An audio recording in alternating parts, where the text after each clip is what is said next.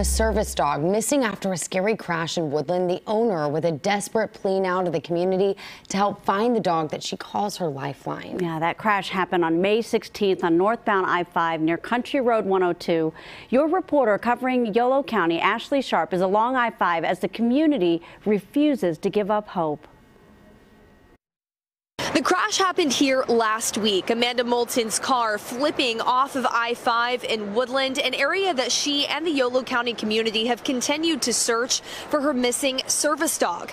They reached out to CBS 13 for help, a last resort with no luck so far.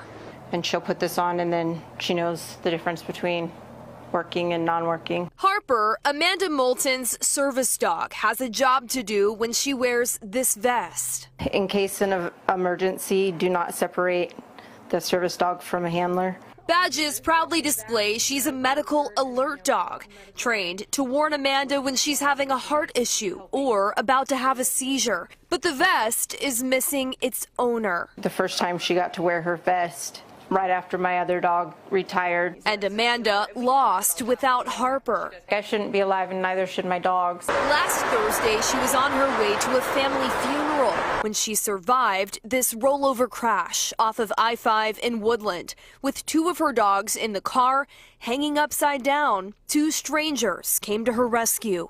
They helped me get out and then I just was panicking about where are my dogs, where are my dogs. One dog was found. This is Zoe. But her service dog Harper missing for a week now. She's my world. She's my lifeline.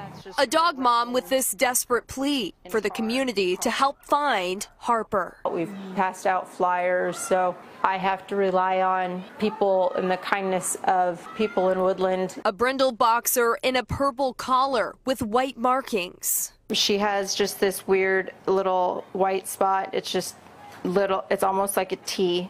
Not just man's best friend, but man's helper, a dog this owner can't live without. Amanda right now is raising money to offer a reward for Harper's return. Right now, she's just asking the community to keep an eye out for her dog. If you happen to spot it, make sure to take a photo of the exact location and send that to the Woodland Police Department or Yolo County Animal Services.